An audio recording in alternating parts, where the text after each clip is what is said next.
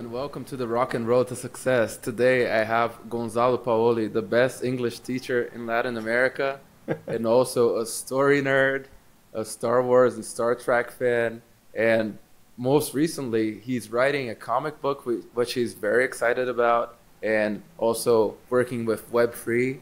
So Gonzalo, welcome to the show. Thanks, Gabe. I'm honored to be here. This is my first podcast, so I'm very, very happy to be here. Thanks for having me. It's my pleasure, man. So, how's your comic book coming up? How was your idea of developing it, and why did you get into Web3? Tell us about that. Well, there are several questions embedded in that, right? The comic is coming along a little bit slowly, but really nicely. I'm having a lot of fun just figuring out the different little pieces of the puzzle as I'm building out the story. In the world of writing, they say that there are two types of writers, right? If you've heard this before, the plotters, and you have the pantsers. A plotter is somebody who likes to figure out the story, like the structure, how it's going to start, how it's going to end, what points are going to be along the way. And then you have the pantsers who like to just start with a prompt and go and just start writing. Mm-hmm. I think there's really a third kind of writer that's kind of a mix of the two, and I think that's the healthiest one. But I really lean heavily towards the plotter side of things. So what I'm doing right now is I'm not actually writing dialogue. I am figuring out the structure. Like right now, I'm figuring out like the first scene. Like first of all, the main story from beginning to end. What the first scene is going to look like. What's the main turning point going to be in that scene? And then I got to think about well, why does that happen? Okay, well, something else needs to happen in the beginning. So I like to kind of put it together like a jigsaw puzzle at the beginning, and then start writing out. And in this case, not writing out the prose, but actually figuring out the panel layouts.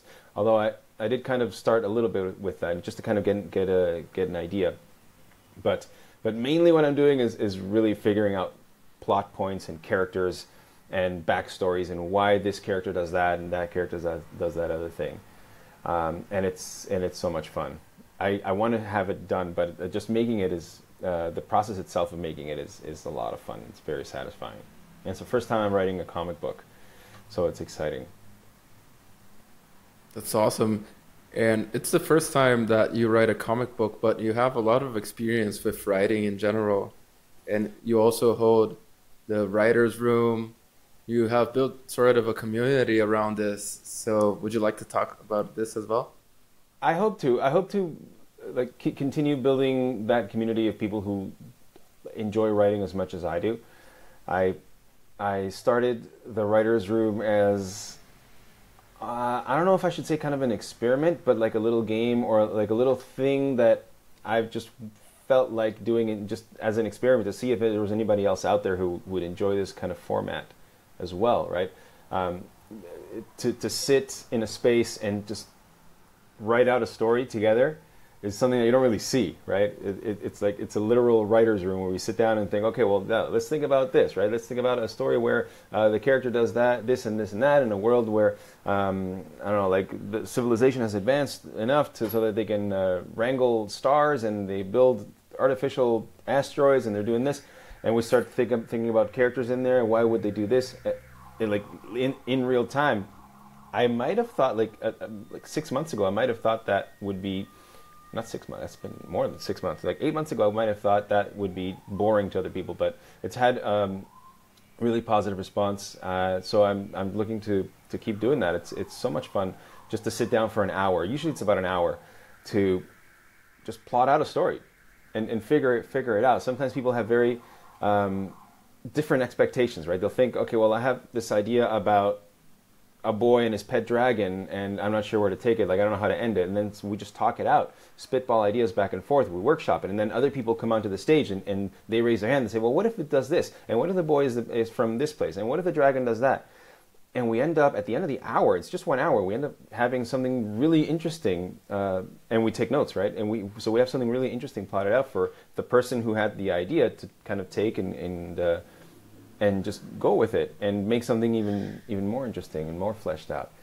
And the response has been really positive so far. So I'm very, very happy with that. I want to keep doing that. And yeah, the community just to keep, getting to know more people who are just as much of a story nerd as I am, because it's fun. It's what I've realized I like doing the most, and hopefully one day to make it the thing that pays the bills, and just it's like have it be the one thing that I do, right, as work. I don't want to say as a job, but as work, right? And when do you think was the first time you noticed, as a boy maybe, that you were a true story nerd? Oh no, that came much later. But then when I realized, it's funny because when I realized it, I looked back and it kind of dawned on me that it had always been there. I just didn't realize until I thought until I didn't realize it until I realized it, right? But it's always been there. And the story that I always tell is that when I was, I think, 9 years old, I was really, really into, well, a lot of things, but one of my biggest obsessions was Calvin and Hobbes. And I was not just into reading them and not just into buying the next book that came out as soon as it did. I actually wanted to make my own Calvin and Hobbes comic, which back then I didn't know would have been called fan fiction. So because I hadn't learned how to draw yet, I had this silly idea that, well, if I don't know how to draw, I guess I just, since I can't draw, I guess I can't draw. You know what I mean? So it was kind of like, it never occurred to me that I could just learn how to draw or just make drawings as they could come out. So what I ended up doing was trying to trace out a few panels from the books that I had to kind of splice together new comic panels that I would make up and make this kind of like fan fiction comic book. And so even from then, I think that was like the start, the start of this kind of journey. A little bit later on, my parents would sometimes rent a camcorder for like family events, and I would take it and just play around with it. There was a time when I was like, I would experiment, put a blank tape in, and like fly it around the yard, pretending it was a spaceship or something, like crashing into a tree. And then I set it up in my room one day, and I set up with like some little dinky cars, those little metal cars and popsicle sticks on the ground. And I kind of recreated. I was also really big Back to the Future nerd. So I recreated kind of the scene where Marty goes back, and I tried to do the stop motion thing, but I didn't have a camera. I didn't have a stop motion camera or a film camera. So what I did was I would press record and then stop, and then move the car a little bit, record, stop, move it a little bit, record and stop. And I used Play-Doh for the flames, and I just put a blank sheet of paper in front of the camera for one frame for the flashes. So I was always kind of trying to play around with whatever I had on hand to make little stories.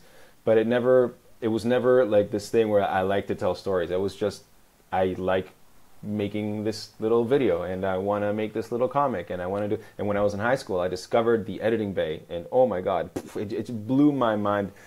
The doors were blown wide open, and I discovered editing and actual filmmaking for what it is.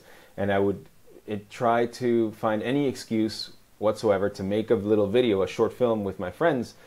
It was usually some kind of action story with like fights and stuff, because we were 15, and we would try to shoehorn it into different courses, right? If we had some kind of presentation to do, I would always ask the teacher if we could show a video, show like a little short film to kind of present whatever it was. I don't remember.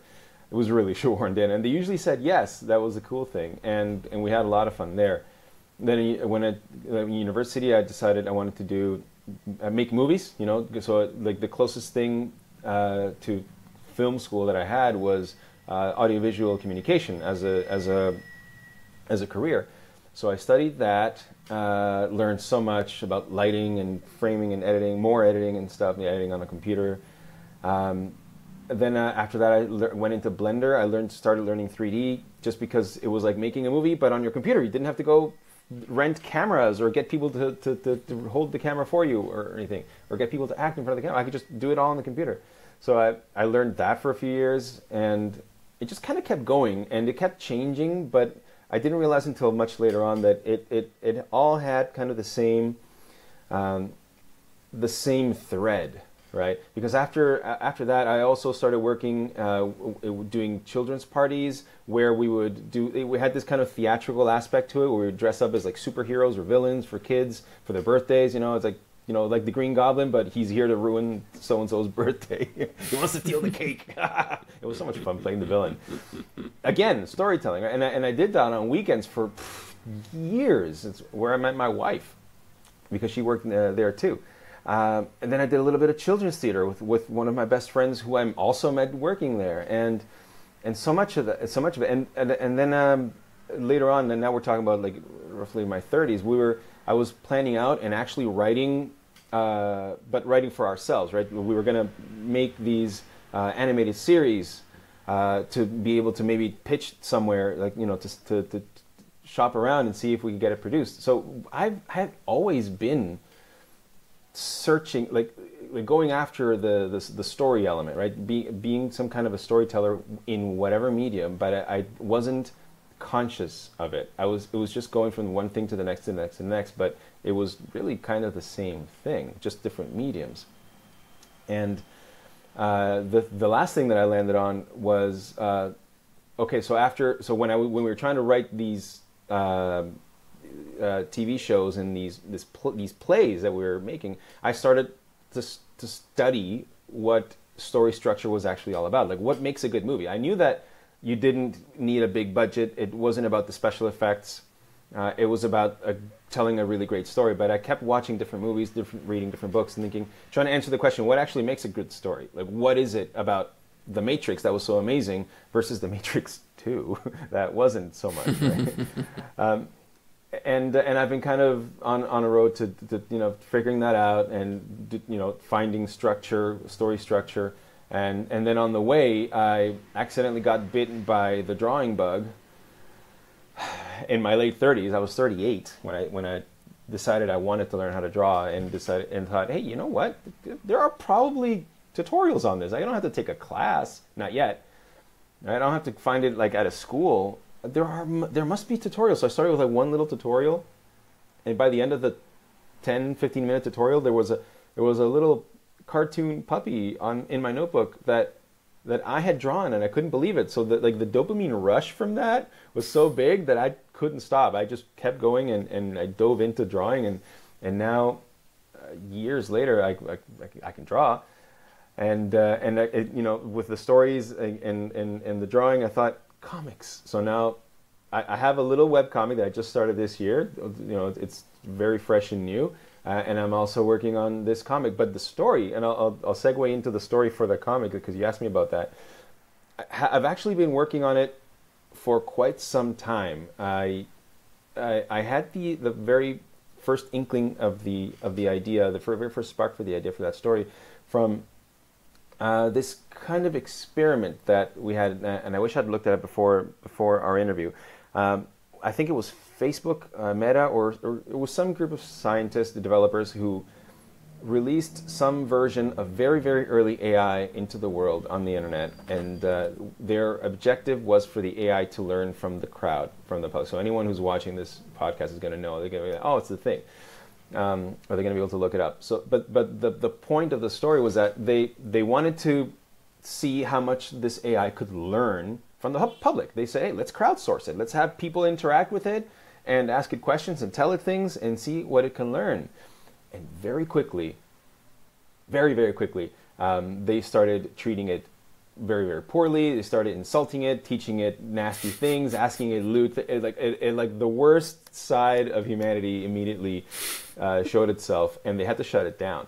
From what I remember, that I briefly read about it when it was in the news, or in some article online that I saw, it was like, no, we got to shut it down. This is not working. So that idea kind of stuck with me. And plus all the backlog of like Terminator movies and whatnot, Matrix Apocalypse and all that stuff, Robot Uprising, and the development of real life AI that's actually that has been happening. And I read about this in like 2015, so it's been happening for a while. And you can look up the I'm going to blank on this. The alignment problem. The alignment problem is something that they have not yet figured out as of the recording of this interview. and it's a very, very big deal. It's a very, very big problem. So we're not going to talk about that here, but you can look it up. So I started thinking, okay, well, imagine that little AI program had been aware, right? If it had been conscious and be like, let's see what humanity's like. Hey, hi everyone, nice to meet you. It's so nice to be here. I'm gonna learn everything I can from you. And then it's like, you know, what it sees is basically humanity's worst, right? And it's sparked that little idea of an innocent AI discovering the world in the worst possible way, right? So that's how Salvador came about. I was kind of spitballing ideas back and forth with my friend, thinking about how can we make this AI kind of really, you know, vulnerable and innocent. One of the first things that I thought, well, let's make it a kid. It can be a little boy who's a robot, you know, so that it's more visual. You know, it's like, hi, you know, my name is so and so. Nice to meet you, and everybody's just really mean to it. So we started developing it that way, and I didn't at the time. I didn't know what it was going to be, like what medium I was going to put it on. I didn't know if it was going to be a book or maybe a movie or a series. And then I came into a comic. Actually, I'm actually thinking manga, just because it's there's no color in it and it's much more expressive. And I've been reading mangas lately, and they've been phenomenal. So I'm thinking it's going to be more in a manga style. And so the story kind of kept growing from there, right? I don't know how much of the actual detail of the story you want to get into, but that's what sparked it, and that's what's kind of been on my mind for the past, I don't even know, like 5-6 years at least. It's been kind of there, kind of like knocking on the door. Hello, remember me? What about me?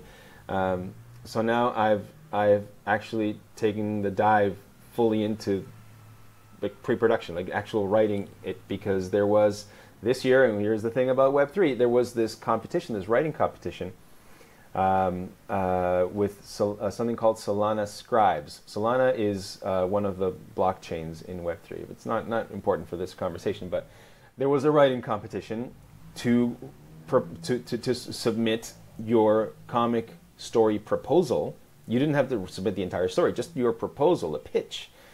And the winner would get $3,500 to develop it, hire an artist, like write it and hire an artist and actually get out your first issue. And my eyes just opened up. I thought, this is it. This is a chance. Let's do it. I knew that it's not like it was a sure thing to win or anything, because there were more than 200 people signed up for this. But it was enough of a push for me to say, you know what, I'm going to do it. I've been thinking about this story and building it little by little for years, and I'm like, how I thought to myself, like, when am I going to do it? Like, when do I want to do it? Let's just do it. And so I dove in, and I'd already started my webcomics. So I was like, all right, so let's just do both of them. And now I'm kind of screwing myself because I do also have, you know, a job and 2 kids and have to sleep sometime. But that, you know, I'm getting there. But it's very exciting. It's very fulfilling. And I'll say it's very exciting again because just it merits it. It's just so much fun and so exciting to be actually doing that. And I guess I'm a comic book creator now in the making.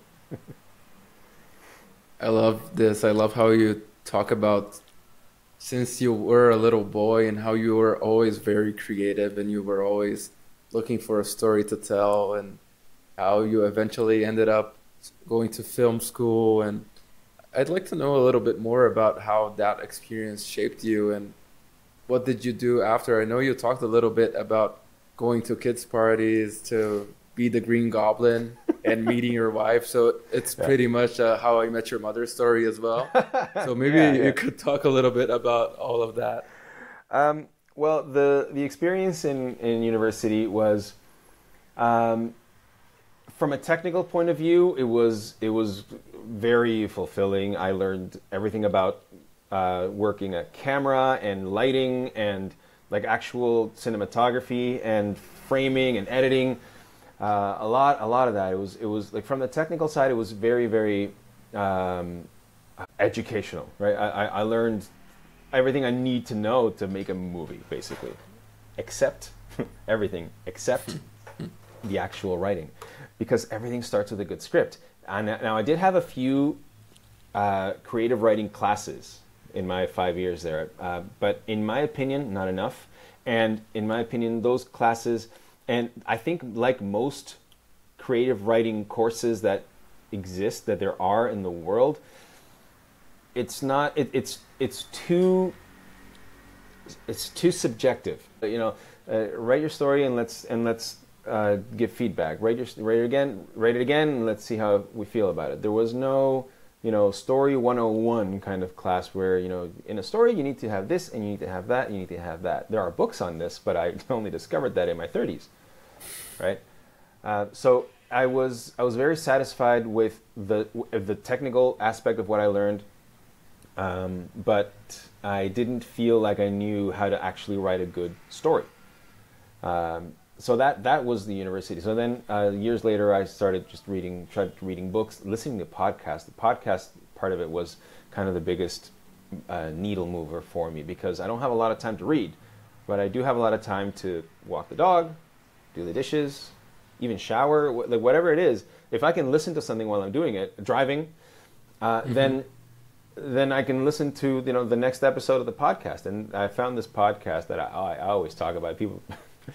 I always talk about it in the timeline, the Story Grid podcast, which is based on the book The Story Grid, and I picked up other books like Story and Save the Cat and all the writing books that you know, but the one that was the biggest needle mover for me was the Story Grid podcast specifically, because they actually talk about everything that you talk about in the book, and he gives them, like the author gives the host all this feedback week after week that I could listen to. Like, I could listen to 3 episodes in a row, because I started listening to it 2019, maybe 2020, and the podcast I think started in 2017 or 2016. So I had a good backlog of episodes to just binge as much as I wanted, and it felt like a whole other degree that I was learning, like a whole university degree, college degree that I was learning. So that was the biggest needle mover for me. I don't remember the other part. I think I've drifted a little bit. What was the other part of your story? How I met my wife? How I met your mother? The story. Oh, well, yeah. Okay. So in this small business, a family-owned business that does or used to do birthday parties for kids, in the States, in Canada, in basically like most of North America, you don't have a lot of the type of birthday parties that you have in South America, at least mostly in Peru, right? Where the family hires this. It's almost like a theater company if you look at it, but for kids, right? You hire them to do a bunch of games with the kids and put on a little show. You dress up as whatever. We had this program where we integrated games with storytelling, and for the birthday parties. So I actually got a lot better at writing and putting together stories during that time, before I started actually actively learning, because we would take something like the new Spider-Man movie, and we would have to adapt everything that happens in the movie into a 45-minute program for kids that has to include games. It has to include like some kind of, I guess, a competition or a dance, and like an excuse to go sing Happy Birthday. So I learned to adapt whatever movie was hot at the moment, that the kids were just crazy about. They wanted to have, Spider-Man or whoever it was, like, Guardians of the Galaxy, Avengers, come to their birthday party, and we would have to tell this story, put on basically a little show, and by show I mean like theater, right? Like a play with interactive games and stuff. And like sitting down and writing that in retrospect was very fulfilling. Was a lot of fun, and I learned a ton about storytelling there, because I had this movie that I had to kind of tell, because the kids recognize it, where this thing has to happen, and this has to happen, and this has to happen, and then adapt it to three-legged races and playing freeze tag and singing Happy Birthday, right? So I learned a lot in those years, and obviously, that's where I met my wife. We both dressed up as some character or other in our years there, and we had a lot of fun. And the story of how we it ended up, going out and stuff. That's maybe for another day. But that is where I met her. That's where we met. Yeah, that's so wholesome to think about Isn't it? all of I know, these right? kids' parties, and Yeah. that must have been a lot of fun. And while Really. you were talking, yeah. Sorry. Well, you say wholesome, right? But I realized, like, when I started working for this business, that's where it's the job that kind of turned me on to working with kids. I had never worked with kids before, and I don't know. It had this kind of I don't know what the word is. What the word might be in English, but tenderized isn't a word. That's for meat. It made me have this, like, a different look. It made me look at kids differently. It made me see that, how cute and adorable they can be, and it made me. I guess it softened me up, to working with kids a little bit. And after that, I had a lot of opportunities to work with kids later on in a school, and teaching English. And a whole list of other things. So it kind of opened the doors for that too. And the story that I wrote, I haven't talked about yet, the book that we have, it just needs illustrations, is for kids. So it kind of shaped my vision and my angle, like who I kind of want to teach most is that experience there. Sorry, I cut you off before. Go ahead. You were saying something. No, don't worry about that. I cut you off, actually. So I was going to ask you about how all of this, the story grid and everything that you learned, do you apply this on the writer's room? And also another question would be about, since you are also a movie geek, not only a story geek, and you know everything about audiovisual and lighting and camera angles and everything, how do you see someone like Steven Spielberg or George Lucas? Do you think their role as a director, the most important part is about the story or the technical aspects that they bring as well? Well, the technical aspect and the vision and all those things that they bring to life, they form, like, they become part of the experience, right? The experience that you have watching a movie. So it's very, very important. But I do think, even though the director kind of orchestrates the whole thing and thinks about music, if this is fitting for that scene, and thinks about art, and if that look for that dress is good, is fitting for that character, and kind of puts it all together, they give the director, like the audience, I think, like we as the audience give the director all of the responsibility. Like, if the movie was bad, it's all the director's fault. If the movie was great, it's all because the director's awesome. But then you have one movie that does really, really well, directed by so and so. You say, well, that's a great director. So now every movie that I watch, every movie that this director's put out, I'm going to watch because they make great movies. But then you watch the next movie by the same director, and it's not as good, right? It's not quite as good. So it's not just the directing. The directing, really, what a director really does is bring everything together, right? Make sure that the script makes sense. Does this story point make sense to come after this other story point? Is this foreshadowed in the beginning? No. Then you need to put it there because we got to justify this thing happening at this point. They can kind of fix those little things, but they're also looking at this whole other slew of things. Like, does the music fit? Is the art right? Does the cinematography look okay? I think the director works most closely with the cinematographer, but the really director is kind of sitting there orchestrating the whole thing, is kind of bringing it all together.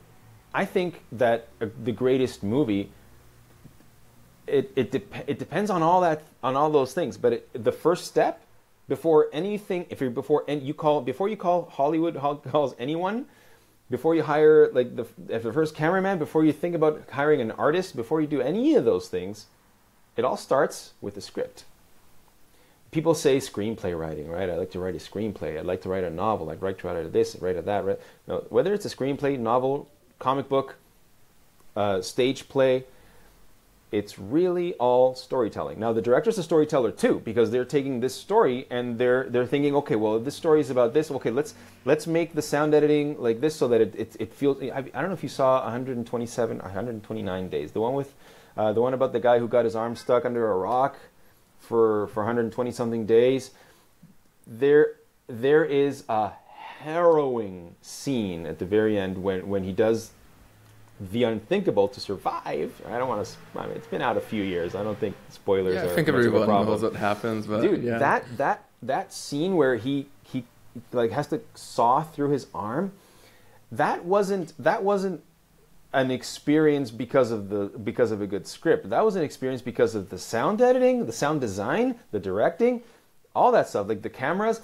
Just I especially remember the sound, the way that they made it so that you felt the thing cutting through the nerves in the arm, and I remember thinking, oh God, it's painful. I wasn't in any pain, but it felt painful. So it was an experience, you know. That was a great part of that movie, and so it's they're all part of it's like an orchestra, right? They're all important. You can have a great conductor, but if the tuba player messes up, you're going to notice, and it's not going to be as good. Like the experience isn't going to be as good. You can still, the Ninth Symphony can still be great, but if the tuba player sucks, or then it's not going to be as good. So they do all contribute towards the experience, and I think in comic books it's easier not to mess up because it's the writer and artist. Yeah, okay, letterer, colorist, but writer and artist is basically it, right? Nice. Like you're not going to enjoy a manga or a comic book as much if it's like all stick figures, unless that's the artistic proposal. But if it's poorly drawn, that's one thing. But if it's poorly drawn, even if it's a great story, it's going to take away from the experience. You can have a great story, but the art is not so good. Like One Punch Man, like the first, like it's infamous for having really bad art at the beginning, but the story was so good that people picked it up anyway. And then they actually redid the art afterwards. But it goes to show, it's all part of the experience. That's what I'm trying to say. If you just keep letting me ramble, I'm just going to keep rambling. So I'll stop. No, you go ahead, man. I'm letting you ramble because that's what we want. We want to hear what you have to say. Thanks. Talking about comic books and manga, how do you see the experience differing between them, but also especially between them and the other concoctions that they make, like anime or maybe a movie that's inspired in a comic book? How do you see that? It's the same story, right? But it's a different experience.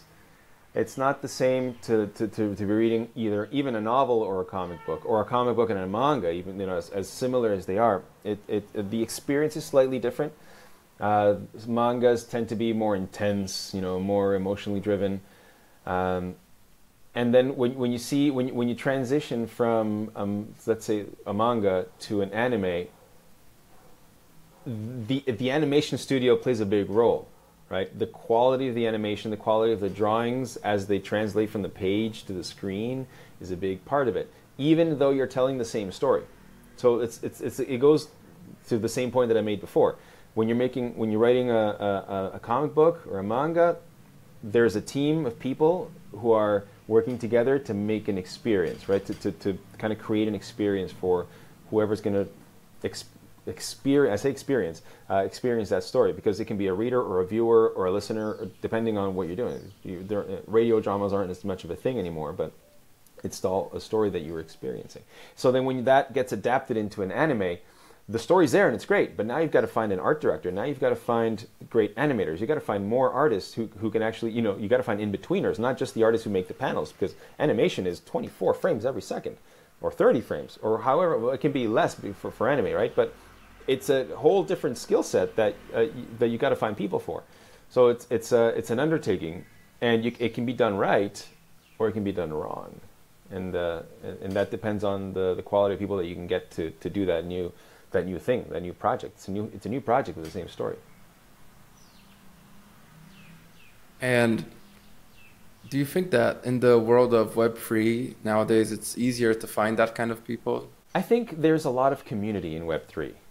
And if you manage to create a really tight-knit community, people in that community are very, very enthusiastic, and they can be very loud about the support that they give to any project that they're supporting. So it's a great place to get to know other people, to get to know people who, in my case, who like to read comics, people who like to make comics, people who like to not just make, but like branch that off into people who like to write comics, people who like to draw for comics. And so it's a great place for people to come together, and it's not even a place, right? I'm still in the same house, I'm sitting in the same chair, but like on the internet, it's a great medium, or let's just say place. It's a great place to distribute your work, your whatever it is. It can be a project, it can be a business. I've seen several like clothing brands who started as a PFP project in Web3, or who actually are a PFP project with NFTs, but you get special discounts on the t-shirts that you buy. So they're really the base for a business, and the people who are in that project, who support that project, buy the clothes or take the class or download the music or read the comics. In my case, like I joined the D-Reader community a few months ago, and I think it was in December now. And I could not be more bullish, as the kids say, on that project, because they are very dedicated and committed to improving or fixing or improving the comics industry. You know, make it so that comic creators can actually make a living off of what they do, and readers or collectors of comics can actually collect, like the collecting experience can be better for them too, because it's not the same as buying a comic on Kindle, right? Because you can buy it on Kindle, you can have it on your tablet, but can you lend it to someone? Can you trade it for another comic like you would a physical one? Can you sell it? You can't do any of those things.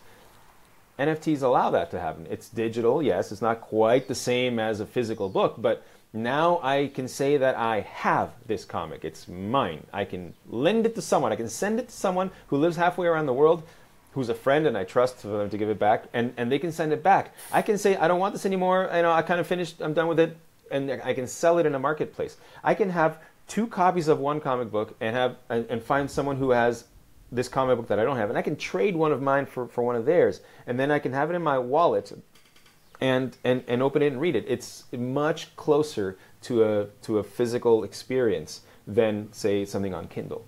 So for those reasons, I've really gotten into that space, because I think it's the right way to go. It's the right way to do it, and people are more willing to support that project, which means they're more willing to pay slightly higher prices for a new comic that comes out, versus like the $3 Marvel comic. Of course, they have the channel to distribute it to 10 million people, but an indie comic, you better be a Kickstarter master if you want to be able to eat with that, right? But in Web3, there are more people willing to get behind the project, support it, and mint even sometimes multiple copies, because you have, like, different variants of a cover, right? Where out of 1,000 copies that you're minting, only 100 of them are going to be this variant cover, and only 50 of them are going to be this variant cover. So it becomes a game for them. So there are a lot of ways for creators to really connect with their communities, especially through Discord. I think Discord and Twitter are where Web3 lives most, from what I've seen so far in my journey. And you can be there and chat with the writer of the comic that you're reading and get them to sign it digitally. It's wild. So that's why I'm so enthusiastic about doing it in Web3, specifically on D-Reader, because I found them back in December. They've been really welcoming. They're really great, and I've just been minting everything they put out, because it's so awesome what they're doing. And that's why mine's going to be on there too when it's done. And how do you think that this will shape the world going forward? Because it's still in a very incipient phase. It's still baby stepping its way how do you see this in 5, 10 years from now? There's a running joke in Web3 where everybody always says we're early, right? I mean, crypto has been around since 2009. That's 15 years. But people still say we're early, and it's a running joke because, you know, you kind of get, once you've been there for 2-3 years, it's like, what, are we still early? What is, but we kind of are, right? It's a running joke, but it's kind of true because it's still hard to get in. You still have to learn about wallets and how you open one, what a wallet is. Hey, this person on the internet said that they can safeguard my tokens if I log in with my passcode with my secret seed phrase. Oops, I don't have any more money. All my things are gone. Why? There's a lot that you have. It's a very big. What's the word? There's a very big barrier to entry when you first start out in crypto. So for that reason, it's still early, and it still requires a great deal of effort from the user's point of view. So I wanted to learn more about crypto and Web3 and NFTs, and I wanted to get into it. So I took the time to figure out what it was about. What actually is an NFT? What like literally, physically, what is an NFT? What is it? And to learn what it means and why people are paying thousands of dollars for a JPEG. Like, why? That's the biggest thing, right? That you have to get over when you first get in. And you slowly start to discover what it's really about. So it's not. It is far from being widely adopted. So that's why people still say we're early, because we are. I mean, your grandma isn't on Solana, on the Solana blockchain. She uses WhatsApp though, right? Or Telegram. She uses some kind of SMS messaging app. So that's widely accepted, but not crypto. Like your grandma probably doesn't have Bitcoin. She probably doesn't have, like a phantom wallet. So we're still a ways away. Once your mom and your grandma know how to use it, that's when it's been widely there's been wide adoption, which is kind of what everybody's working for. But there's quite a lot of work to be done there still. I mean, I am no expert, by the way, on any of this crypto stuff, because I've been here. I started learning in November, and it's, as of this recording, it's May, right? The first days of May. So it's been let's do the math. It's January 5. Is it 7 months? Yeah, 7 months. Since 6 months. I'm sorry, 6 months. 6 months. Yeah, inclusive. So 6 months, and I still feel like a crypto baby, like a Web3 baby. I shouldn't say crypto, because crypto is more about just like the actual coins, the actual currency, right? But really, it's more about just everything blockchain related and like true ownership, true digital ownership, and all that stuff that they talk about. So I like to think of it more as Web3, right? Web 1.0, as you probably know, it was more about like a read-only kind of internet, right? It was only read. You could only read what was on the web pages. You couldn't interact with it. And then Web 2 came around, where you could actually log in, put in your name, leave messages. You could write on that. It was like read and write. So Web 2 was more about write, and Web 3, the buzzword is own, right? You can own things online. It's not your Kindle book. You don't own your Kindle book, okay? If Amazon decides to shut down tomorrow, it's done. Like let's say, okay, sure, you can still have the app on your phone, and you can still have it there. But if you get a new phone, or for something happens, that file is gone, and that book is no longer yours. You have your Netflix account. You cancel your Netflix account tomorrow. You may have been paying for Netflix for 10 years, but that movie is no longer yours. You don't have access to that movie anymore. With Web3, that's different. It changes. You buy a comic book on Solana, on D-Reader, that's yours forever, right? As long as you maintain, you take good care of your wallet, and you don't give away your seed phrase. The little things that one has to learn. If you can take care of your wallet, that comic is yours forever, to do whatever you want with it. You can leave it collecting digital dust. You can give it away. You can sell it. It's yours. That's kind of the big deal about Web3. Yeah, when you talk about this, it kind of reminds me of the internet in the 90s, and also the banking system Yeah. at that time, how it was different from what it is right now. And it really seems like it's early, and it kind of gets me thinking about how many things will change. Like, for instance, someday probably you'll have some kind of bank, like a bank type of entity that can hold your I wouldn't say objects, like your files and everything They that call you them want assets. to. And Your the thing is, assets. you don't need a bank, right? You don't really need a bank, but inevitably there are going to be services that come up. There are already some of them, right? Services that can take your assets into custody, like kind of like take care of them for you. It's kind of like when you go with your $100 to the bank and you deposit it and you're like, here, take care of this for me, and then you just have your bank account, right? I guess that kind of thing is going to pop up because not everyone in the world is going to want to, write down on a physical piece of paper a list of 12 words and put it like in a drawer, and like that's my life savings. I can't lose that. Oh my God, the anxiety, right? Not everyone's going to be comfortable with that. Like, so there are going to be probably services popping up that can take care of that for you, but the idea here is to not have banks anymore. Not because like right now, if you want to send $100 to somebody halfway around the world, what do you have to do? You have $100. There's no Web3. What do you have to do to send $100 to somebody in Taiwan? It's complicated, right? I mean, there's Western Union, sure. That's kind of the easiest way. But you have, if your Swift account, your Swift numbers, and it's kind of a thing, right? It's a thing that you have to, and you have to, like, the bank has to kind of let you have it.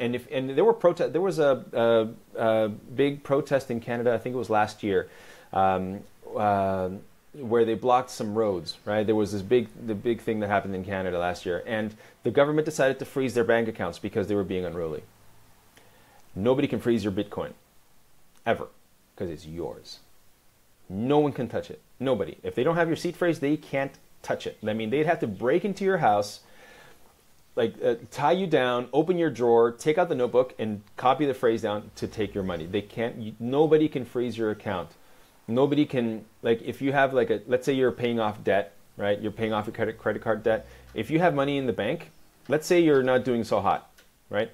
You have money in the bank and you have, like, you're down to like your last $100, right? But today's, like, this month's minimum payment for that credit card is $100, but you haven't done the groceries yet. And you're like, I'm going to have to be, I'm going to have to be a little bad this month because I need to get that food first, right? Except you go to the ATM and the money's gone because the bank already charged, the bank already took what's theirs. They can't do that with Bitcoin or with any cryptocurrencies. You can't do that.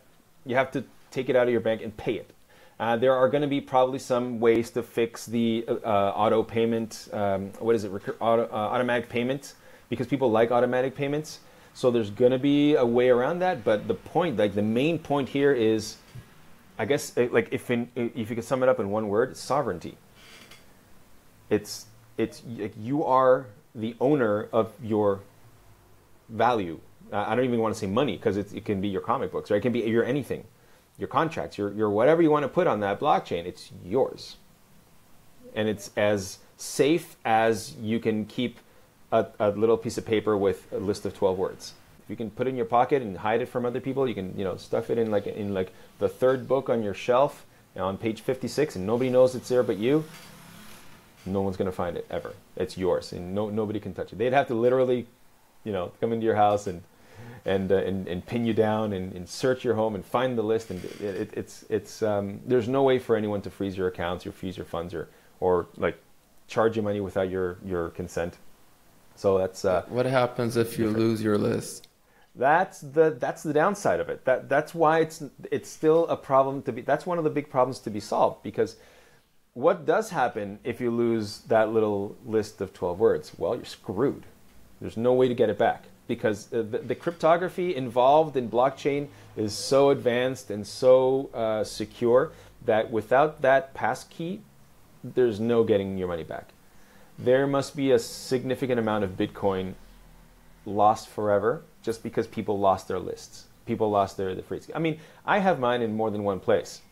I don't have a lot in there either. But I mean, I'm a little paranoid, so I have it in more than one place, and no one but me knows where they are. So I mean, it's up to the user. That's the thing about sovereignty, right? You're free to do whatever you want, but you're also responsible for what you do. So if I lose my list, no bank is going to come and say, "Oh, let's recover your password." No, sorry, man. It's yours. Only you can touch it. Great. Only you can also lose it. You can also, sorry. It's also true that only you can lose it, and only you can get it back. If you can't get it back, oh well, it's gone. But I had my entire life savings. Oh, yeah, but you should have taken care. So it's still a work in progress. That's why people say we're early. That's why it's a running joke, because they've been saying we're early forever. And it's still true, because there are still a lot of things that need to be solved, like that issue, right? Because no one is paranoid. Not everyone is paranoid like me, or as like OCD about keeping the thing in the same place and making sure it's not lost. So there's a lot of work to be done still, and that's kind of interesting. It's kind of interesting to be part of that and to kind of see it develop as time goes on. Yeah, I also feel a bit of paranoia coming from the people in the crypto space concerning, like you said, the case in Canada of the government freezing people's accounts. Yeah. And also, if you think about it, in the case of what they did to the Russians as well, freezing their assets in a bunch of countries, and how will people who invest their money in other countries as well, like if the country that they are a citizen of, something happens, a war or whatever happens, like what happens to your stuff then? Like, Yep. I think in this day and age, it is a bit of paranoia, but at the same time, things are happening that are quite weird that 20 years ago no one would think would be possible. Yeah, when you were a little kid, if you did something wrong, or if you were immature about something, you did something bad, your parents would take away your toys, right? Or they would take away your video game. They would ground you without being able to do this or that. People being unruly, protesting, even if they do things that they shouldn't, to freeze their accounts is like kind of a little bit like treating them like, not a little bit, it's like much. treating them like children, right? And sovereignty is about forcing governments to treat us like adults, the adults that we are. Now, if I go and break private property, damage private property, or go and hurt someone, or go and kill someone, of course, they have to be consequences. Someone has to be arrested. But it's not like I speak out against whatever issue, and then the government says, "Oh no, you can't do that." So then they freeze your accounts. There's nothing stopping them from doing that one day. Like today, or yesteryear, like last year, it was being part of a protest. Next year, it could be just like writing a tweet saying, "This should be that," whatever it is. Pick your poison. It doesn't matter. If government says, Big Brother says you shouldn't be saying that, they can just freeze your account. Bitcoin is a way of saying, fuck you. Yeah, Not with me. AI, with AI being so widespread, it's ever easier for them to do that if they want to. Well, yeah. So that's why we are. It's like I'm an activist or something. That's why Web3 wants to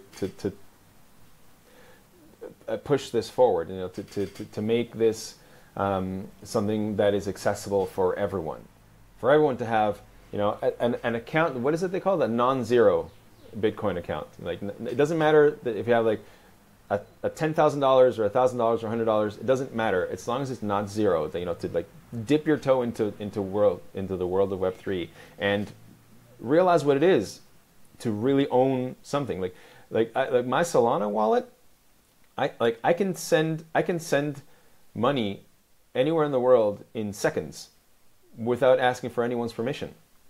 I can send you $10 like that. You give me your wallet address, and I send it, and I put it in there. It's there, and like 10 seconds later, it's in yours. And I didn't have to go through a bank to do that. Now you have the money.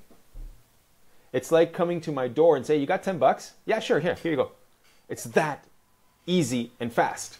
Once you have your wallet, once you know how to use it, once you have that, oh man, it's like your friend knocking on your door and saying, "You got $10 I can borrow?" It's like, "Yeah, sure." Give it to him. Then they come back later, and they give you back your money. It's that easy. That's what's so mind-blowing about blockchain, that why the people who are in it are this enthusiastic about it. And I've kind of become enthusiastic about it too, because it's so cool what you can do there. It is so much that can still be imagined and done. But I think one thing as well that governments hate blockchain is that how will they charge your taxes? That's something that they're going to have to figure out. Sorry, they're going to have to figure out a way. Like, it's the same as, you scam some kind of agency or some kind of an institution for millions of dollars. Well, you can't freeze their accounts, but you can find them and arrest them, obviously. So, find other ways to have consequences in society for the things that people do that they shouldn't be doing, obviously. But freezing my account is not going to be one of them, because it's my money. I hope not.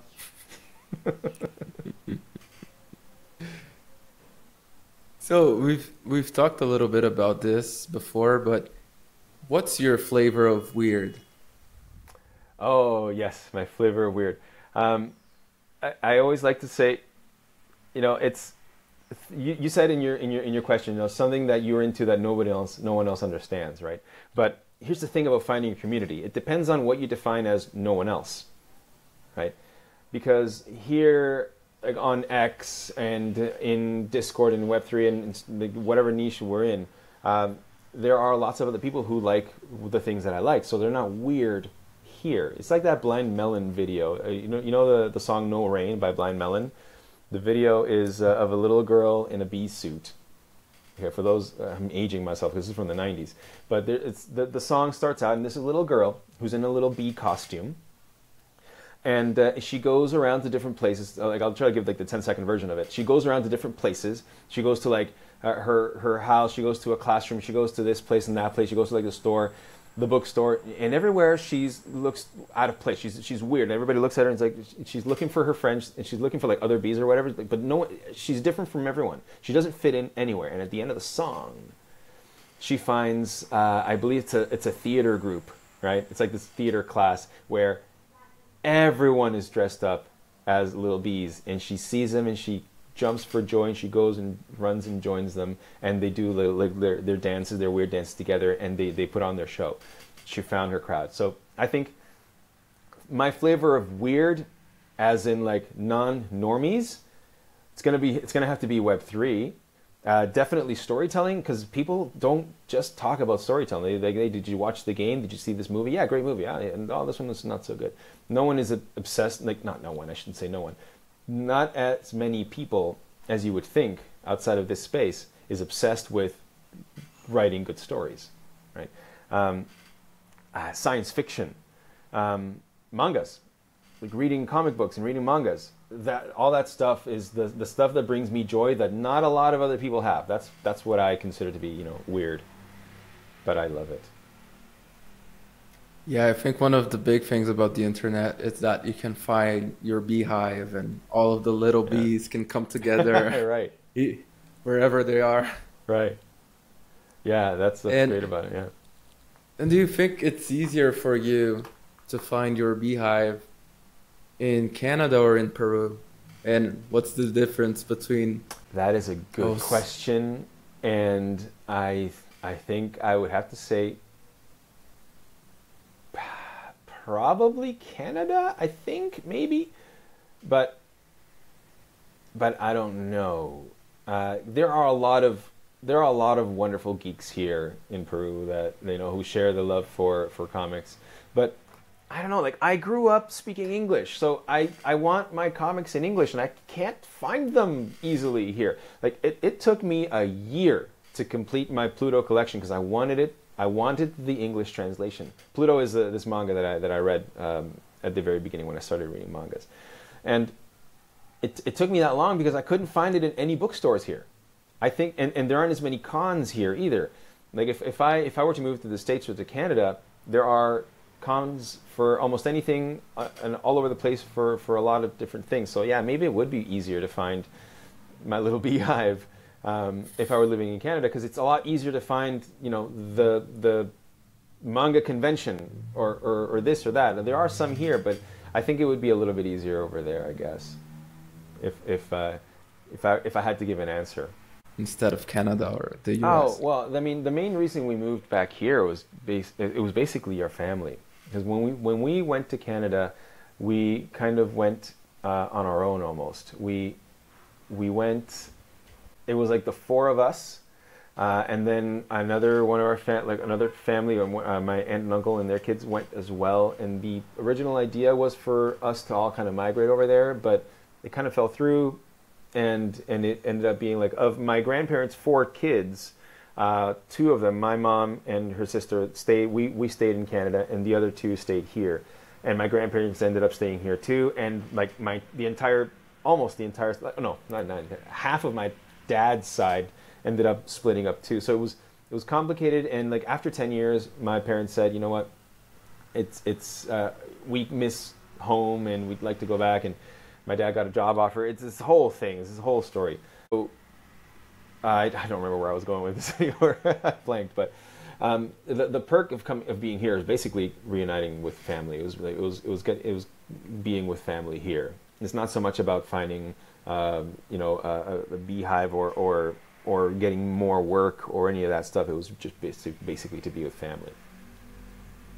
And the food's great. And the food is definitely better as well. Exactly. Yeah. Yeah, because what I've seen of Canadian food, it doesn't look very tasty. It's okay. Some of it is all right, but it doesn't compare to like Peruvian cuisine or Brazilian cuisine. It's not the same. Oh yeah, and I've seen that Lima is one of the food capitals of the world nowadays, with a bunch of starred restaurants. Yeah. If we move back to Canada, the food would definitely be one of the things that I miss the most, that I would miss the most, the food.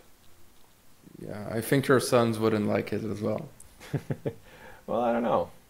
My oldest is actually really into Japanese food right now. He's really into like eating makis and I tried to get him to try sushi, but he's like, no, that's raw fish. Forget that. Which is funny because ceviche is raw fish too, but it's cooked with the lemon juice. It's different. It's like it's cooking on your plate as you eat it, so it's different. He's like, no, I don't want to try that. It's raw fish. But he's still 10. He's got time.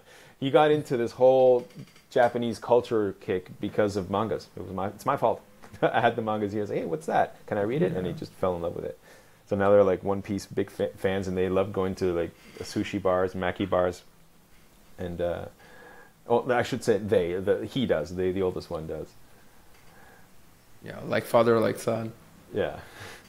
So maybe I'm sure we can find plenty of quality Japanese restaurants in Canada if we go back there. I think they'll be okay. There's lots of there are lots of Peruvian restaurants all over the world too. I mean, the food is famous enough, so we'd probably be able to find it all right. Plus, we know how to make it. So we would obviously cook Peruvian home cooked meals a good deal of the time, so they wouldn't have to miss it that hard. And do you have a special family recipe for ceviche? No. Like my wife made ceviche once, maybe twice. I don't know. There's no like special family recipe. It's really just like the kind of it's up to it all depends on the kind of fish that you choose. There's a type of fish that's better, and like the mix with like the lemon juice and all the other little things, right? You got like the right kind of corn. It's got to be your sweet potatoes got to be baked just right, but it's not that complicated. It's just that it was born here. It's not really that, at least I don't think it's that complicated. I'm not like a great cook by any stretch of the imagination, but the concept behind making good ceviche is not that hard. It's just maybe it's harder to find good ingredients, let's say in the middle of the continent where there's no ocean, versus here in Lima where like the ocean is 20 minutes away, and if you go to the market, there's fresh fish there every single day. It's different. Yeah, I thought of doing ceviche, but the leche de tigre was too hard, and I was like, I'm not going to do this. Yeah, so it is. I love ceviche. I love Peruvian food, but ceviche is the best. Yeah, you're making me hungry. What I've tried, at least. Now I want some leche de tigre. Tiger's milk, right? It was born from like the ceviche leftovers, and people say, no, wait, don't throw that away. It was started with people saying, "Don't throw that away. Here, give it to me." And they put it into a little cup and drink it, and it became its own dish. People like restaurants started putting more fish into it. Some restaurants even like take the with leftover parts of some of the fish that's left over and liquefy it and put it in and make this really thick, consistent drink that is hot as hell, but it's so good. With all the lemon juice and everything, it's almost its own dish. It's really quite good. I'm saying for a space. I'm getting hungry now. I know, right? I think I'm gonna have to go raid the fridge. I don't have any ceviche in there, but I'll have to see what I can find. It's all your fault, Gabe. And talking about your boys and being an awesome storyteller, I think they must be very, how do you say it? It's kind of a privilege to have a dad that can tell awesome stories. And do you like to tell them stories as well? We have always encouraged reading in our house ever since they were babies. Like the bedtime story is an integral part of the bedtime routine, and I think that has had more than one positive outcome with them, in them. Not necessarily that they're going to become authors or anything one day, but just like my oldest, they both really like to read. My oldest son read the entire Harry Potter series in 2 weeks. I think it was ridiculous how fast he read it. I couldn't believe it. I'd see him reading like part 2, and then suddenly a couple of days later, I see him reading he's halfway through part 3. I'm like, "You finished part 2 yesterday?" He's like, "Yeah." Wow. Okay. So, and sometimes they're like, I'll catch them like doing the little comics like on paper. But I think it's also like natural for a lot of kids to want to express themselves with that. I don't think you necessarily have to have a comic book writer dad to be 7 years old and like be like writing a little comic story about robots fighting and blowing up and stuff. I think that, but I like to think that it's encouraging it more because they see it in me, right? They've seen me teach drawing classes for years, and they and I don't push it on them. They just they pick up a piece of paper and a pencil and sometimes draw a little thing, and it's good for them. It's good for them to express themselves. It doesn't mean they have to become an artist when they grow up. It's just a good, healthy thing to do when they're kids. Oh, definitely, and especially the love of reading. I think it's a very important thing that will help them down the line when at school or at college to learn anything. You just really need to begin loving to read at a young age, and I'm happy to know that your oldest likes Harry Potter. I see myself in him as well because, of course, at that time when I started reading Harry Potter, they didn't have all of the books. But you had to wait for the next read one. all of the books that were available at the time as well. Yeah. And it's funny because I haven't after I started college, I stopped reading as much as I used to when I was younger. So I haven't read the Harry Potter books. I watched all the movies. Like I watched them in the theater. I saw them in the theater as they came out, but I never actually read the books. And that's something that I have to fix. Not reading Harry Potter, but just reading more in general. I used to be a massive bookworm when I was a teenager and a kid. And now it's just a matter of trying to find more time to read more because it's a fun time. It's a good time. It's just you and your book and the world that you're diving into. So I think it's something that I'd like to do more now, like for myself. Reading more. Yeah, me too. And I think I should read more fiction actually because I pretty much only read non-fiction. Oh, I love books. fiction. I love reading fiction. It's so good. What's your favorite? Nonfiction is when I want to learn something, right? I'll read a ton of nonfiction when I want to learn something. I want to figure something out. But fiction is just so. It's so enriching. It's so exciting. It's so you dive into this world and you can't come out. It's a whole experience. I'm sorry, I cut you off because of the lag. Go ahead. No, don't worry.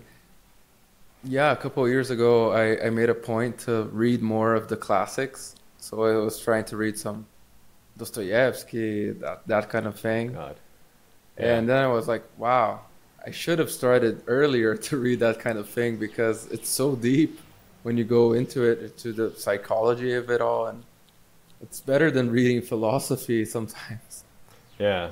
And there's a lot of good fiction, old and new, that can be very enriching. You know, the message that it gives you as it takes you on a ride through this fictional world. There's nothing like it.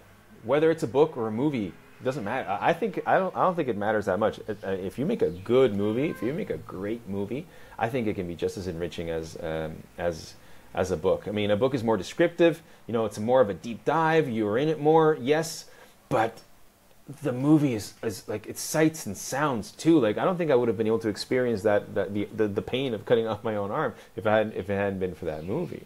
So it's I guess the answer lies in balance, right? A healthy balance of both, and just fiction in general, man. Like comic books, I started reading more because of comic books, because it's a shorter read, but the story is just as intense. It's like watching a movie in panels too. That's what I like about it so much.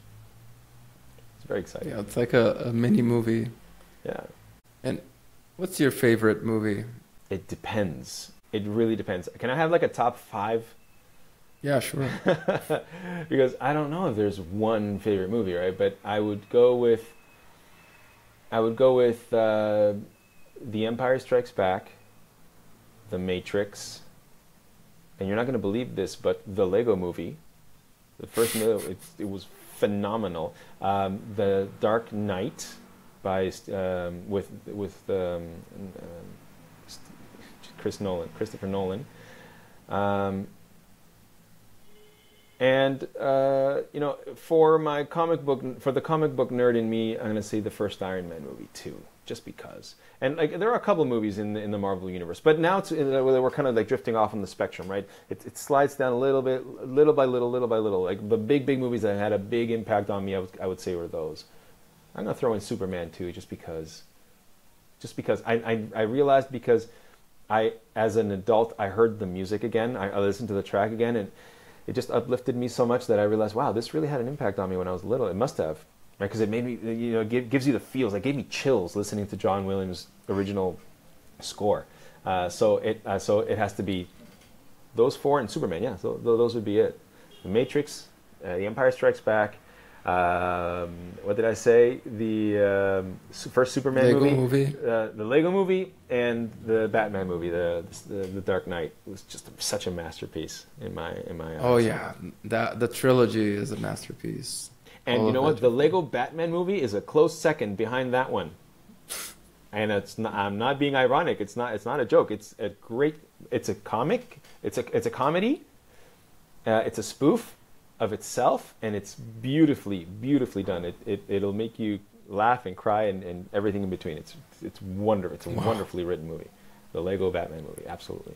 I never know that the Lego movies were good, actually. No, you are missing out. I had to watch them because of my kids, but they are so good. Now I have just FOMO. As movies, not as kids movies, as movies.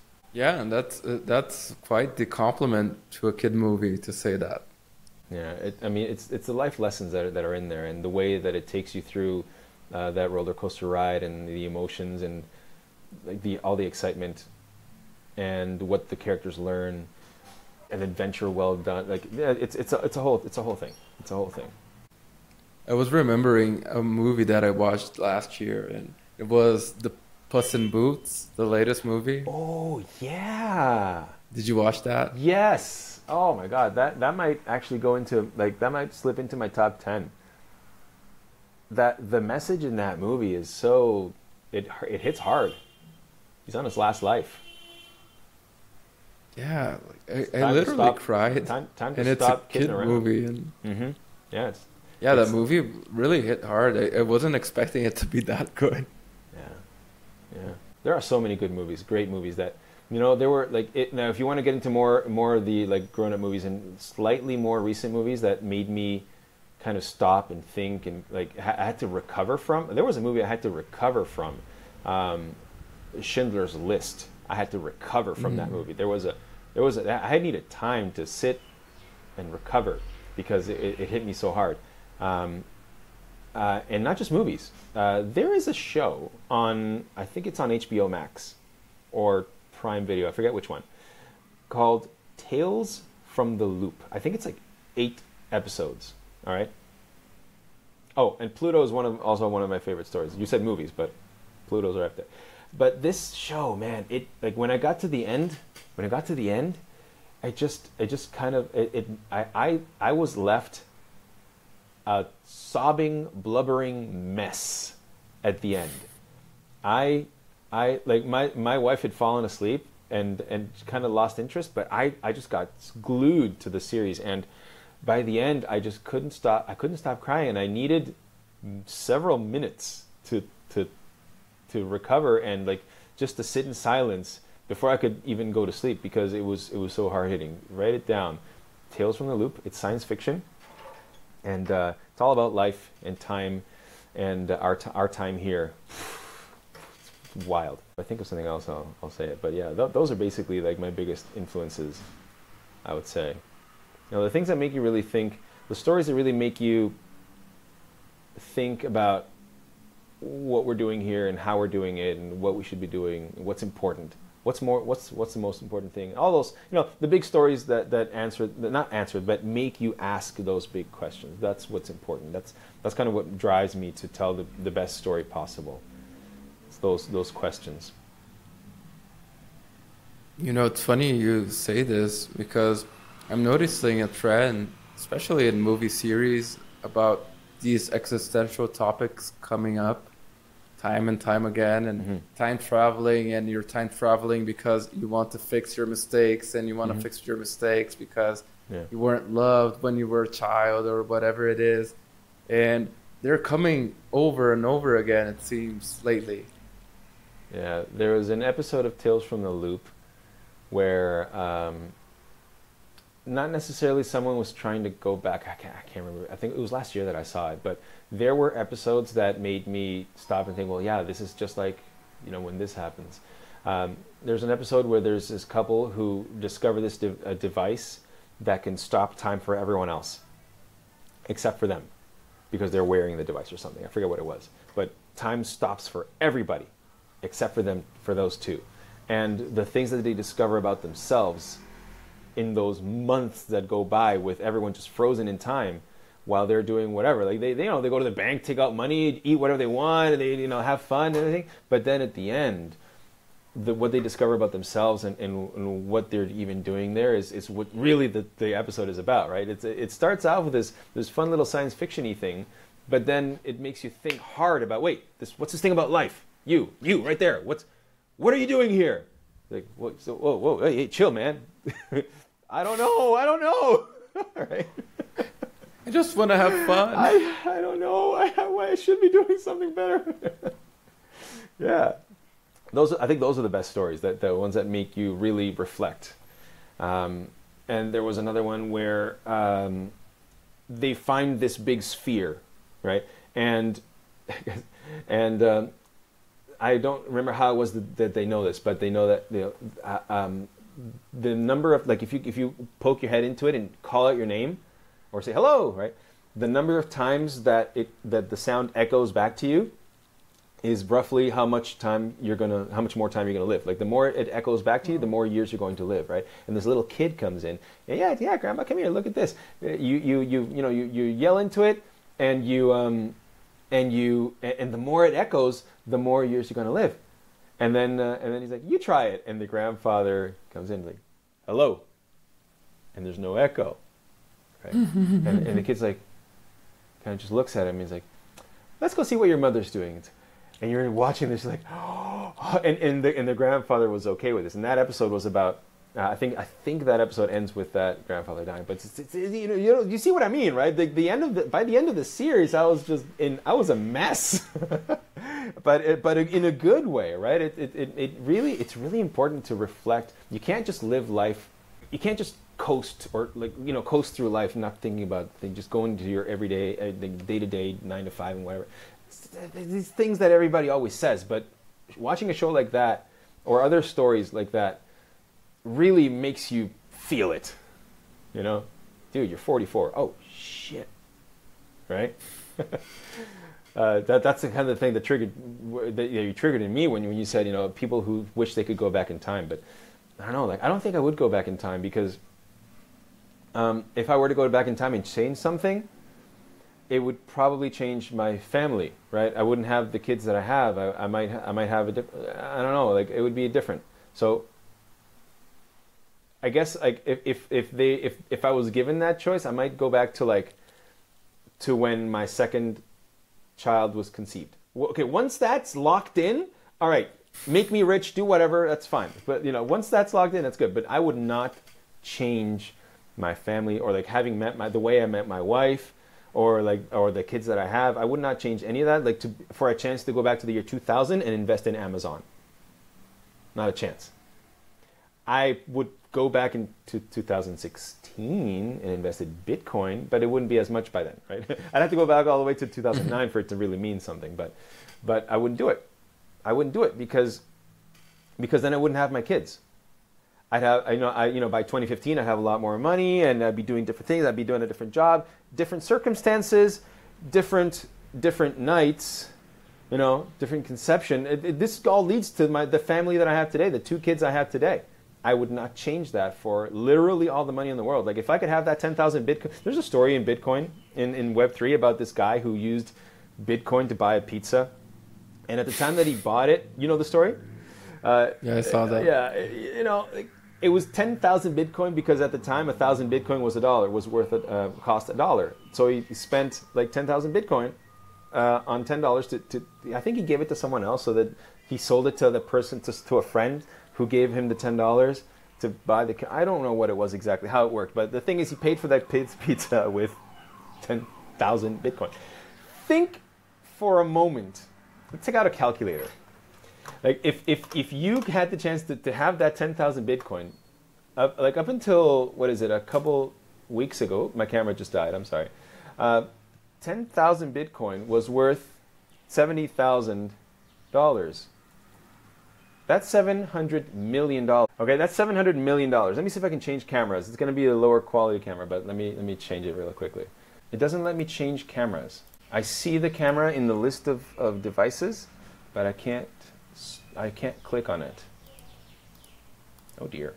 Yeah, we can finish camera-less then, I guess. Yeah, let me see if I can quickly fix it, because I mean it's there. I should be able to. Give me 1 second and see if I can. If not, then we'll just edit this out and we'll end off with like a picture on the screen or something. We'll do it with I can't find it. You can put a picture of my Salvador image. The thing that I've been working on. Here, I'll do it now. I'll take it out now. I just finished this today. It's not shaded yet, but it's colored in. It's got like the basic colors in, and I'm so happy with it. Here, I'll share screen. Share screen, right screen. Here we go. Here. That's my little art piece that I've been working on for several months, bit by bit. Now it's finally there. Like I can finally see him. That's Salvador. Or at least that's the first, like one of the first ideas, iterations, like a rough idea of what I'm envisioning for that character. That's a little robot who gets treated really poorly, and it's gonna all hell's gonna break loose when he lashes out. But that's a little piece of art that I've been working on. We can put that on the screen if you want. Yeah, we can leave him. Let's leave Salvador. So yeah, I would not trade my kids for $700 million. Obviously, right? Obviously. I'm willing to stay poor. I don't have a problem with that. I mean, but I can go back to 2016 to invest a little bit. I mean, at least a little, at least like 3x what I have. Because I think it was like, at one point it was like 20,000 and now it's like $60,000. Yeah, I can 3x what I have. I have a little extra. But that's all I'm willing to do. Let's see. Oh no, you would make a lot of money. In 2016 it was like $1,500 to $2,000 depending on the date. Really? Well, that's Yeah, interesting. so I thought it was around the time that it was out like 20,000. I think it had gone up to oh 20,000 no, and then this back is in down. reais actually. So dollars is about a fifth of that. There you go. Yeah, yeah. Yeah, it's somewhere around there. Well, the thing is, like, even if it's 5 times, 10 times, 3 times, only twice, it doesn't matter, right? What's the priority here is the people that are in my life. That's the point of this whole point, right? To travel back in time only if I can keep the family that I have now. If not, then no deal. That's beautiful. So you'll have man. $700 Yeah, million, $700 billion. No deal. No deal. Because I was going to ask you what you'd tell your 18-year-old self, but you probably wouldn't want to change much anyway. So what would you tell your kids? Oh, it's what I tell them now that they're growing up. Yeah. Yeah. It's what I do tell them. Instead of telling your 18-year-old self, what kind of things would you tell your kids growing up so that they can, instead of giving your 18-year-old self that advice, what would you tell your kids instead? I tell them that, right now they're going through some tough times in school. My oldest is in 5th grade. My youngest is in 2nd grade, and they're both having a hard time right now. What I keep telling my oldest, especially, is that it's not forever. I'm not in math class. I'm not. Look at me, I said, right? A couple of days ago, I said, look at me. I'm not in 5th grade math, right? No. Yeah. So it's not forever. It's gonna be okay. Nothing is forever. So that this bad thing isn't gonna be forever either. And I know that it sucks. Try to hang in there, and I try to help him out with his homework. But he does have to learn to be responsible with his homework and with schoolwork and keeping his notebook up to date and all that stuff. It's regular kid stuff, or the regular 5th grader stuff. But for the 5th grader, it's hard. It's the hardest thing that he's had to encounter, so it's hard. I just explain those things to them. Like I say, right now it's hard for you, but you're also getting stronger. You're also getting better at the thing. Next year, like last year, you were in grade 4, right? And that was the hardest thing you'd ever done. And you couldn't imagine having to deal with something that you have to deal with in grade 5. And now you're dealing with it. You're surviving. You're still here. You're doing it. And the same thing's going to happen in grade 6. And when you're if you go to college, and when you get a job, and it's going to be, you can't imagine how hard it must be right now. But when you are 18, you're going to think, oh yeah, grade 5 math was so easy. And you're going to be able to deal with, it's going to be hard, but you're going to be able to deal with whatever is in front of you at the time. And that's what I kind of I try to give them as much perspective as I can with their, within their, limitations of their little minds that they have right now. I try to explain it to them in terms that they can understand, just to give them that perspective. Because sometimes, grown-ups didn't always do that for us, for me anyway. Just to tell them, you're going to be okay. I know school sucks right now, but it's not forever. You're going to be all right. You'll be all right, and you'll be stronger next year, and you'll get stronger with each passing year, and you'll be better for it. Just hang in there, and I'm here for you. That's another thing. I'll help you. I'm here with you. I can help you. I can't do it for you, but I can help you, so that you can get stronger and get through it. That's kind of what I try to. It's one of the things that I try to make them aware of, so that they don't despair. Yeah, that's wholesome as well. Yeah, life's guy. kind of like a video game. I think that's a metaphor that you can use as well. Yeah, it is. Yeah, I do. I do use that metaphor sometimes.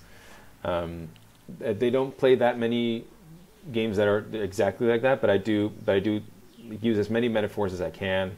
Like I'll use like a Harry Potter metaphor if I can. Whatever I have on hand that will be relatable to them and accessible to them, so that they can understand and be okay.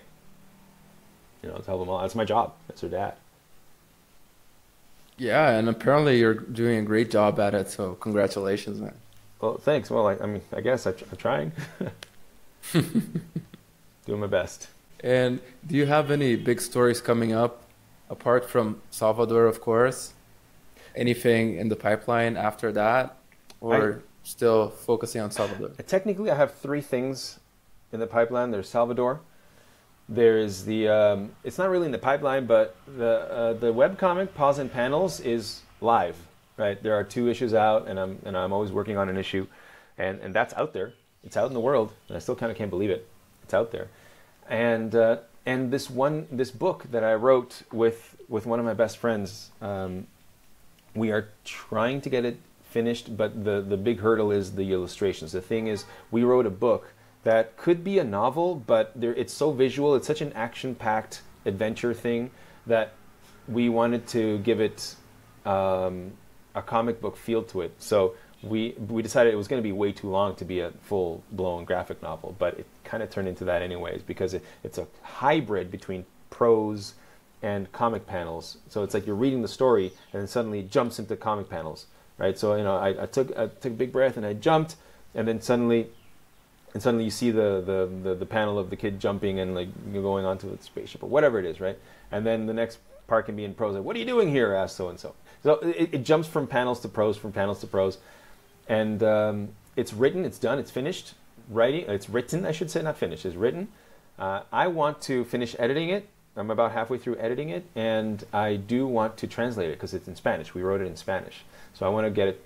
I want to translate it into English so that I can shop it around and maybe get it published somehow so that I can get the illustrations done for that. Those are the 3 big things story-wise that are kind of in the pipeline.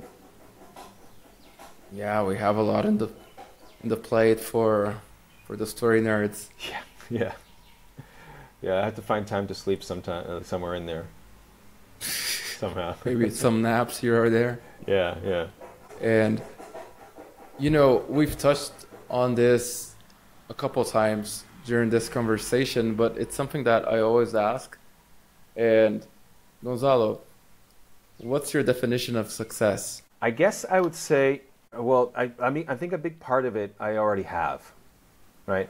Like family, love, good relationships. I think I can check that box. I do the laundry whenever I can to be a good husband and father, and I try to be good with my kids.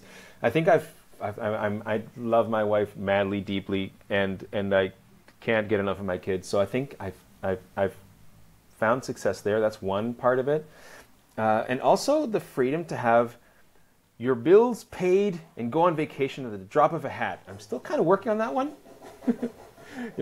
But the part, I guess the part that's hardest for most people to get is like to build a family, a healthy relationship.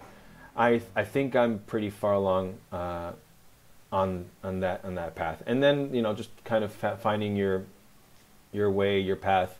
Professionally, which I think I've finally also done or am finally doing, with this whole storytelling thing. I've been teaching English for way too many years, but this establishing myself as kind of a writer and an author and all that stuff, I think I found myself, and now just working on working up the ladder in that area. So I think it's that it's finding yourself professionally, finding yourself emotionally in relationships and family and love, and just not necessarily to become rich or anything. It's just enough freedom to be able to to have your bills paid, not have to worry about that stuff, and if you want to go take your kids on vacation next week just because, to be able to do it.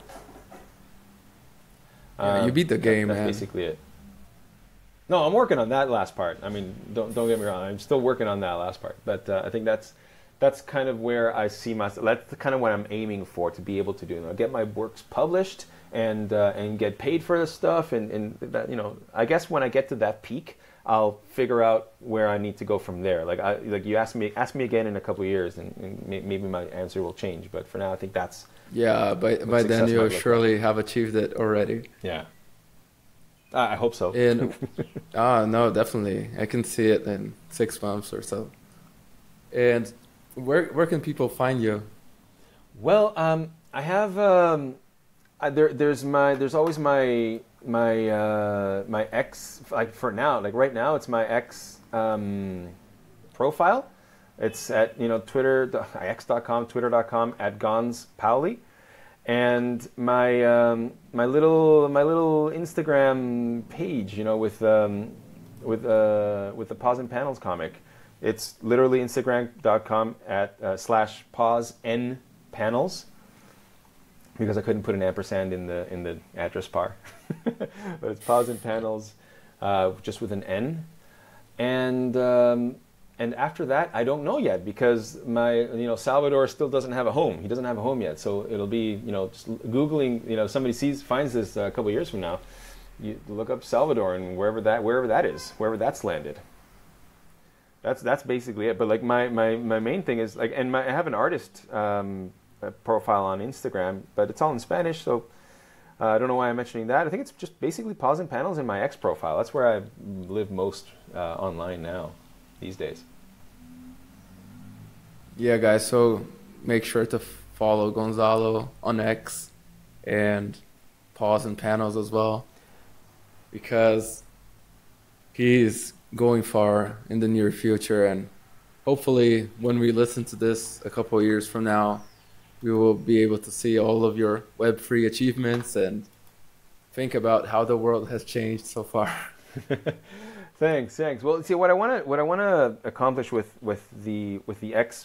my X profile is also like teaching other people to tell great stories. Because that was the question that I was asking myself a few years ago. A great story is important, but how do you tell a great story? So that's kind of what I'm doing there. Trying to teach as many people as possible how to do this. What's important in a story. How do you set up a great great cliffhanger? How do you create a good character? This and that. So that's what I'm doing over there. So maybe in a couple of years, we have this great story school set up or something. I don't know yet. I don't know what it is yet, but I hope it'll be something worth checking out for sure. Oh yeah, I can see that. Gonzalo, thank you so much, ladies and gentlemen. This was Gonzalo Paoli. Thank you so much for coming, man. Well, thank you so Really much for having me appreciate it. for all this time, focusing on little old me, and it was great questions. I had a great time, and it was a really great conversation, man. Thank you so much for this. Thank you. And